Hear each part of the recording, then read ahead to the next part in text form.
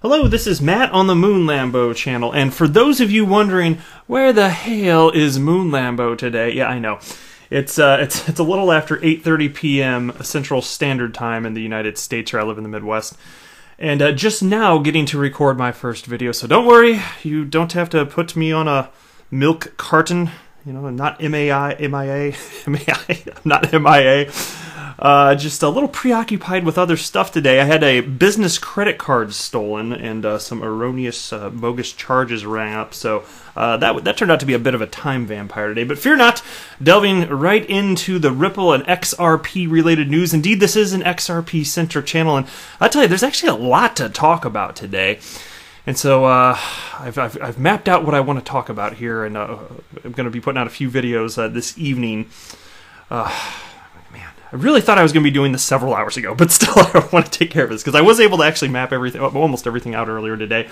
But look, I'll tell you what, I am going to talk a little bit about the price action today in other videos. I just want to note right now that, yes, I am aware of where Bitcoin is price-wise, and what XRP is doing. And it's funny enough, in one of the videos I talked about just yesterday, I was talking about how there were a chart analyst suggesting we were going to head this direction. So I'll get into all that and what's happening with Binance and other videos. But for now, let's just talk about something a little bit more positive. Take a look at this headline from A&B Crypto. Brand spanking new news. Santander to use Ripple's on-demand liquidity services for 4 new corridors. So I'm going to cover that. I got a couple tweets from the XRP community.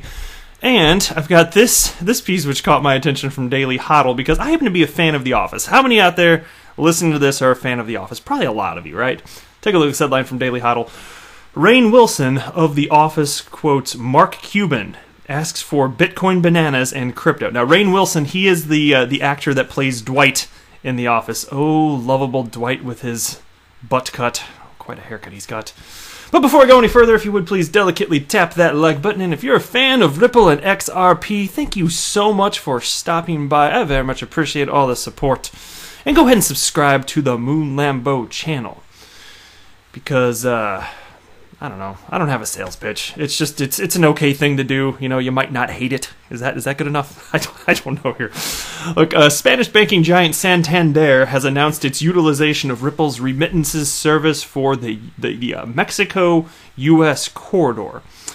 This was announced by the executive chairman of the Santander Group, Anna Boten, in an interview.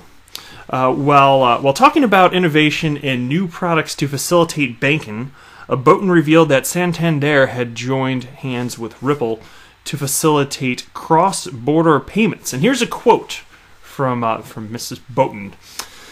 You know, we are launching OnePay Effect, and that's a typo. They mean OnePay FX, which I'm gonna give a little refresher on this in just a moment here. It's good stuff to be aware of here. They're talking about OnePay FX, but crypto media, whatever, they typed, whoever wrote this typed what they thought they heard Anna say, so they wrote Effect instead of FX. Anyway, you know, we are launching OnePay FX, which is a blockchain-based retail cross-border payment with Ripple, by the way, a U.S. company. It's coming to the United States. We're going to do open bank, and we created the North America region, Mexico to U.S. So we now are running a lot of these businesses together, so you'll see good results in the coming years. And then the article continues. The executive chairman also noted that almost 35 to 36 billion is sent from the United States to Mexico. They mean annually. I don't think they cited that in this, but they're talking annually. 35 to 36 billion. I first saw that number cited by Alex Holmes, who was MoneyGram's CEO, and he was talking about how MoneyGram right now, so they cited, okay, 35 to 36 billion a year sent through that corridor from the United States to Mexico, and they're talking about how they're only sending about 10% of their current volume. When that news, when he first announced that, at the time they were only putting 10% of their volume, MoneyGram was, through that corridor to Mexico. And it's just so funny to think about what that did to Bitso's volume. You know, it's Ripple's exchange partner in Mexico. But anyway, calling it a part of Santander's footprint, Boten expects the program to attract new customers with a commitment of reaching 12% return in tangible equity over the next couple of years, which is way above our cost of equity, which is notable, I would say. And so the interview, and I watched a chunk of the interview. Well, watched it. I listened to it while I was driving. That's when I have time to get most of my information, as I was driving to the office today. But check this out. Let me jump into this now. I do want to have a little bit fresher, because she was talking about Santander's one PayFX. I'm not going to go through this whole thing, but just a quick refresher. This is a Ripple Insights piece from May 31st of 2018 titled Live Transaction, Santander's one PayFX. Santander recently released one PayFX, the first mobile application for international payments powered by blockchain technology. Millions of Santander's customers in Europe now have access to same-day cross-border payments, a critical improvement from the 3 to 5 days it traditionally takes to send money internationally. Right? But the success of this app is not just about the transparency, faster speed, and lower cost the service offers. It's about the fluid, easy customer experience for mobile users. It's what consumers require and expect in today's market, whether it's sending a secure message to a friend, hailing a rideshare, or sending money across borders. And that's, for us as XRP holders, the part that states right there, sending money across XRP, sending money across borders, that is what pertains, that concept is what pertains specifically to XRP, because indeed XRP is the bridge that makes all of this magic possible right here. Let me scroll a little bit further. The head of digital investment banking at Santander, John Whalen, had previously informed of the bank rapidly extending the utilization of Ripple's services at an event organized by the Institute of Global and European Affairs. Whalen had noted that the bank has been working on 4 gateways and soon will be working in all 10 corridors. And here's a quote now. We, in certainty, have a blockchain subordinate overall installments procedure which is working on 4 of our passageways. That's Brazil, Mexico, United Realm, Spain. It'll be on each of the 10 rapidly. I like that, rapidly. Quick moves at incredibly, amazingly tight spreads, 30 establishment subtleties. It is incredibly individual information. I use it myself. I dispatched assets to the United States. It's available a careful day. And I know that sounds a little bit broken, but that's what I found in general. It means it's funny too, because like in listening to Anna Boten, it's clear that English isn't her first language, and so you listen to it, you listen to like what she's saying. She's clearly a very sharp woman, very intelligent, and you can kind of get the gist of what she's saying pretty easily when you're listening to her. But when somebody takes what she said and then turns it into a quote, not just her, but frequently this happens when they turn that into a quote and then you read it.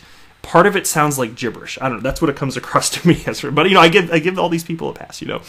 I speak one language, unless you count gibberish. I'm pretty good at that too. Anyway, after Santander's deal with Ripple, there were rumors of utilizing XRP, which it later put to rest by stating that the bank was using Xcurrent, which does not use XRP for transactions. However, Whalen noted that Santander has tested the service they are to provide for the quarters, calling it completely consistent. But to me, it's like, as I always say, as it comes to all of the businesses utilizing RippleNet technology, look, if they're in corridors involving remittances, if XRP can provide a better product at a lower price, why wouldn't they ultimately use it? So again, corridors have to be developed, but it's all coming in good time. All right, next year, and this is funny. Look, I was just scrolling through my news feed and I came across this, and I've seen this image before. There's somebody named Crypto Operator who put this out, and then they wrote XRP market cycle. So this might be somebody that's not a fan of XRP. I don't know. It doesn't matter to me. I just like the image because on a day like this where prices are kind of lower, and again, I'll talk about that more in other videos, I just thought I'd share this with you. And you may have seen this chart in the past. It's a Wall Street cheat sheet, psychology of a market cycle. And this was a legit image that's been modified for the purpose of funniness, right? And so you can see at the bottom there's disbelief. Oh my gosh, things aren't so hot price-wise. But then you see the chart's going up, and then there's hope, and then there's optimism, belief, there's thrill, there's euphoria. And then it drops a little bit, and then we got complacency, and then it goes down to anxiety. Things get worse in the chart, and there's denial, and then it gets worse, and there's panic, and then it gets worse, and then there's anger, and then there's depression here. And so they made this chart just endlessly go down here as a joke here. And I think it's funny anyway. So there's depression, and then it goes down more, deeper depression, down further, wrecked, down further, rector, R-E-K-T-E-R, down further, ultimate wrecked, down further, ultimate rector, down further, annihilation. And then the last one here is Cretaceous Paleogene extinction event. So not looking so hot, but like that's thankfully none of this is actually part of legit market cycles here, Rector and such. I just thought it was funny. So whatever this guy's intent, I don't really care. I think that the image is funny. I've actually seen it, and I kind of wanted to share it with you. And I told myself next time I come across this in my news feed, I'm going to do it. It just happened to be with somebody who I'm not so sure is a fan of XRP or not. I don't know one way or the other. Anyway, next here, this is from Maximus, who writes, he's at XRP Maximus on Twitter, writes, I gotta admit, when XRP skyrockets to the next galaxy, I'm gonna miss these days. Part of the fun is the journey getting there. I can sympathize with that, looking back with feelings of nostalgia. Of course, then when you realize what it was actually like during that time, and people freaking out constantly and not knowing if this was all gonna pan out, this or that.